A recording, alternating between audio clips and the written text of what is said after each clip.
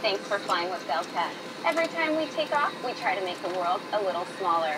Our first priority on every flight is the safety of our customers and crew. So please, give us your attention as we show you one of the safest worlds there is, the world of the safety card. Be sure that all carry-on items are securely stowed in an overhead bin, and place smaller items, including handbags, under the seat in front of you. If you lose your electronic device in your seat, please do not adjust your seat and ask a crew member for assistance. Please ensure all aisles, exits, and bulkhead areas are clear. As we leave the gate, make sure your seatbelt is fastened. To fasten, insert the metal tip into the buckle and adjust the strap so it's low and tight across your lap. To release the belt, just lift the top of the buckle. Please remain seated with your seatbelt securely fastened anytime the seatbelt sign is on. And even if the sign is off, please keep your seatbelt fastened in case we experience unexpected rough air. For everyone's safety, federal regulations require all passengers to comply with the posted placards and lighted information signs located throughout the cabin, in addition to any crew members' instructions. Smoking, including the use of e-cigarettes, is not allowed on any Delta flight, and federal law prohibits tampering with, disabling, or destroying a restroom smoke detector. Well, that's funny, I was about to call you. There are 8 exits on this plane, 8 doors, 4 on each side. 4 doors have detachable slides that can be used as rafts.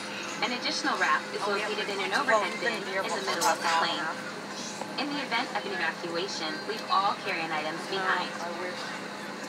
All exits are clearly marked with an exit sign. However, if there's a loss of power and cabin visibility is reduced, lights will illuminate the aisle to guide you to an exit. Please note that exit signs on this airplane identify each exit with a green symbol. Arrows indicate the direction to the exit. Locate the exit nearest you using these green symbols. Keeping in mind, the nearest exit might be behind you. It's unlikely, but if cabin pressure changes, the panels above your seat will open, revealing oxygen masks. If this happens, reach up and pull the mask toward you until the tube is fully extended. Place the mask over your nose and mouth, slip the elastic strap over your head, and adjust the mask if necessary. Breathe normally and note that oxygen is flowing, so don't worry if the bag doesn't inflate. Be sure to adjust your own mask before helping others.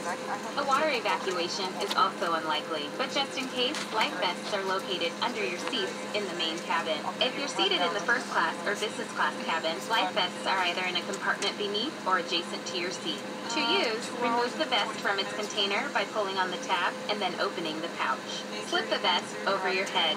Wrap the strap around your waist and attach it to the buckle in front and adjust securely around your waist. As you leave the plane, inflate the vest by pulling down on the red tab at the bottom of the vest, or manually inflate it by blowing into the tube at shoulder level. A water-activated light is attached to each vest. If necessary, we'll distribute additional life vests for children who weigh 35 pounds or less.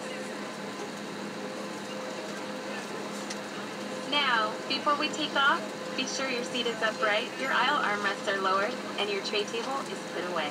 As we come through the cabin for our final safety check, please let us know if you need anything before we take off. And finally, now would be a good time for everyone to review the safety information card, which is in your seat pocket. On behalf of everyone at Delta, thank you for paying attention. Now, as we get ready for takeoff, please sit back, settle in, and enjoy your flight.